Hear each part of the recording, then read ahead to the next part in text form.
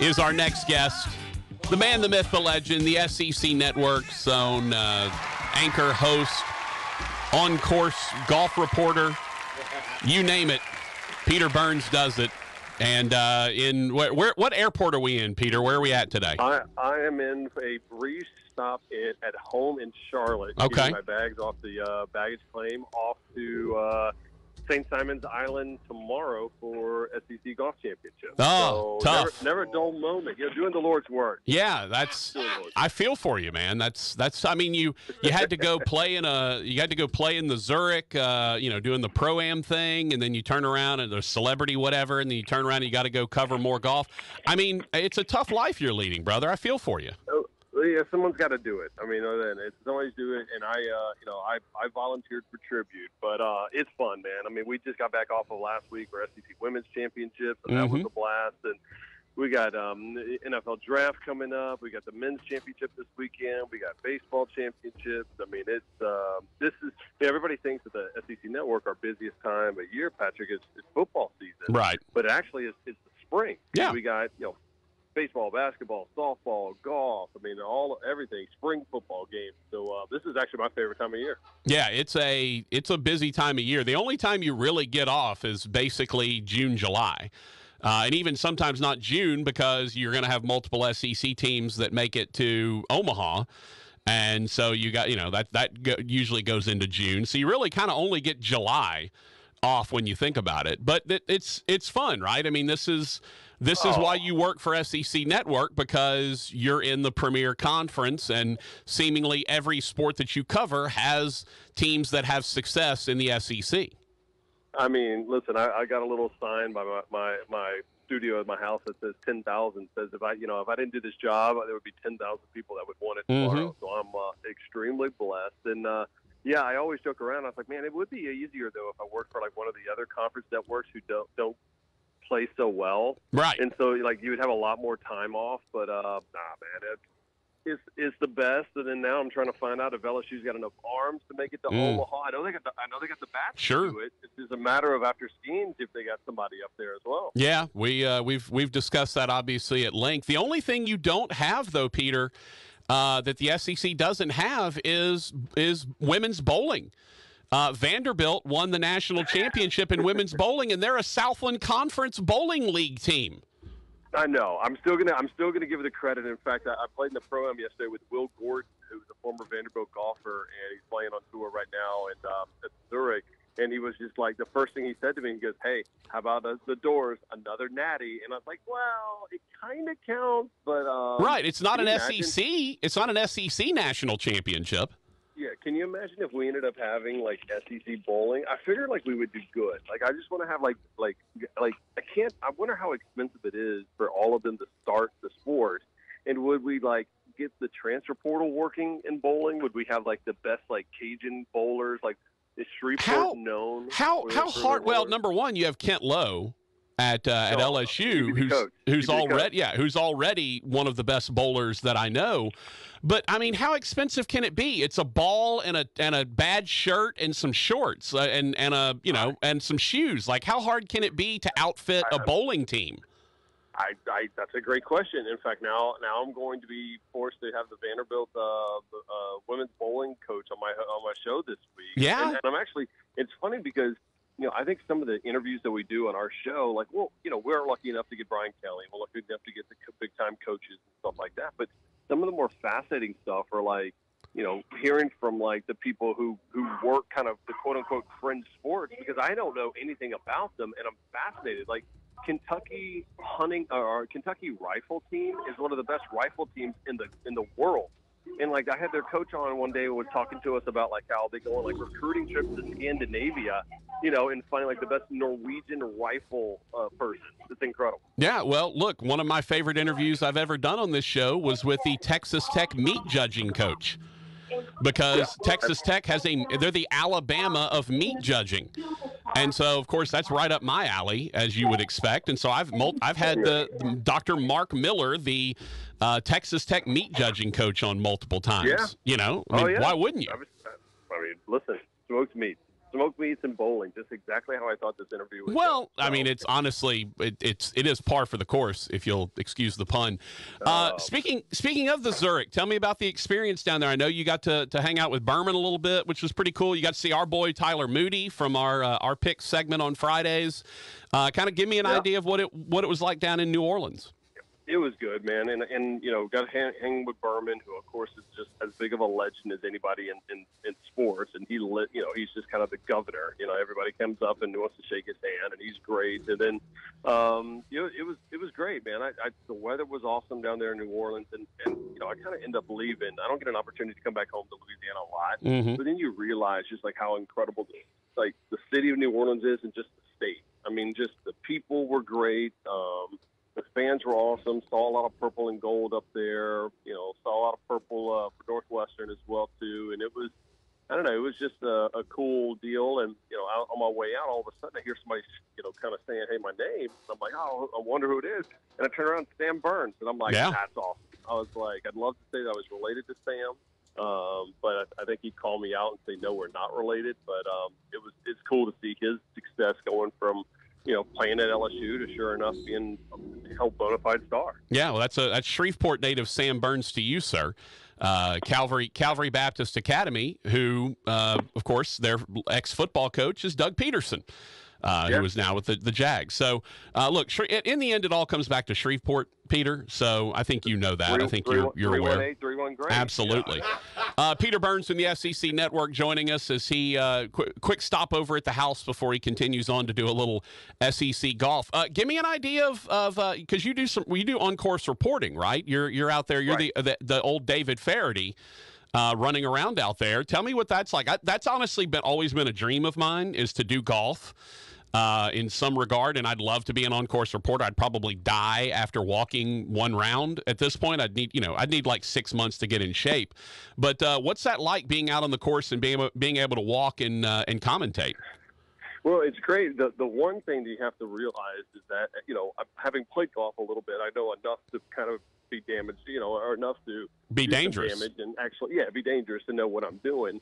The problem is that you have to make sure, like I've made the mistake before of not kind of covering my mouth and not having like a clipboard, because you don't realize how loud you are when you have your headphones on. So I'll never forget the first year I did it. It's like, he's got 168. I don't see any chance he can get this close, in like the golf voice. Yeah. And the guy backs off of it, and he's like, "Bro, I can hear you." I'm like, "Oh, oh no." Okay, yeah.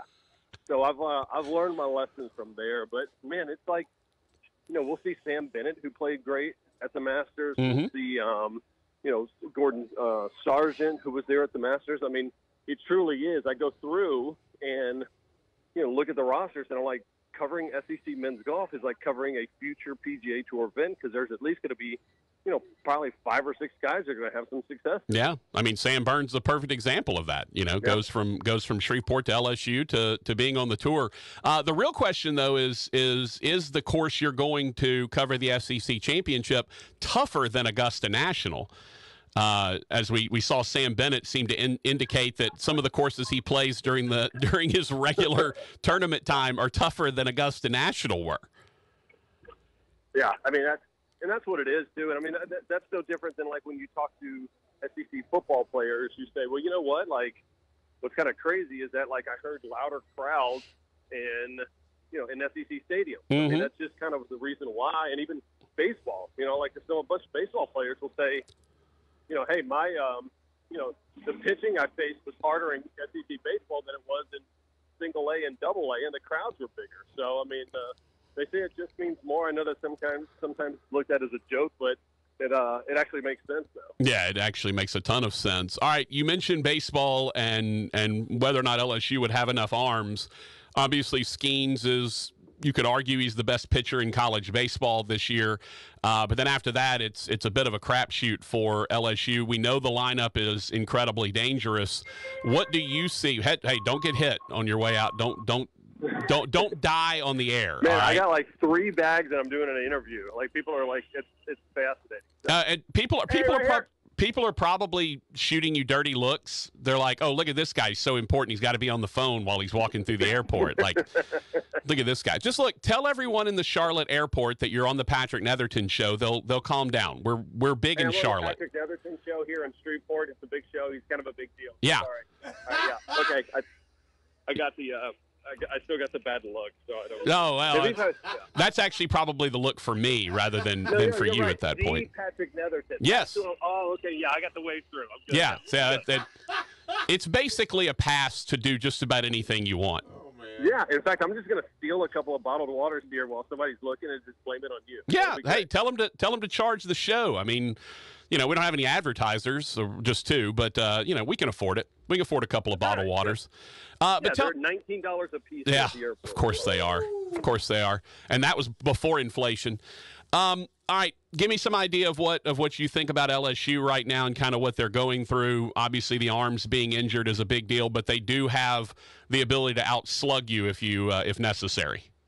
Yeah, I mean, and here's the deal. Like, as long as they've got the bats, I mean, they don't just have 8 or 9 bats. They got 13. I mean, you got 2 or 3 guys that can't even get into the lineup every day that, they're going to be called upon at some time. And, every time I worry about a team, I go back and look at what happened with Ole Miss last year, right? Like, I mean, we were basically writing off Mike Bianco as like, hey, this is last year, and I don't even know if they're going to get in the tournament. They won the whole damn thing. So, like, I'm a little worried. I mean, when you lose a midweek game, I remember back in Maneri's day, like, I remember him telling me, hey, sometimes it's good to lose a midweek game because you kind of just wakens everybody up.